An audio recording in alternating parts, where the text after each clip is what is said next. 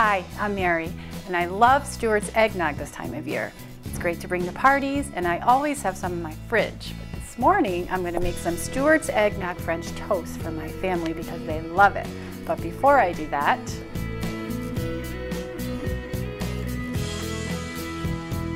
I just love it in my coffee.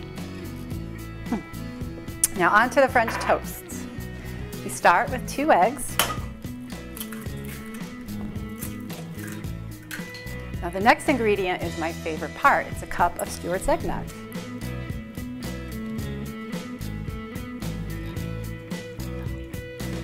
Next, a teaspoon of cinnamon, and then we just whisk it together.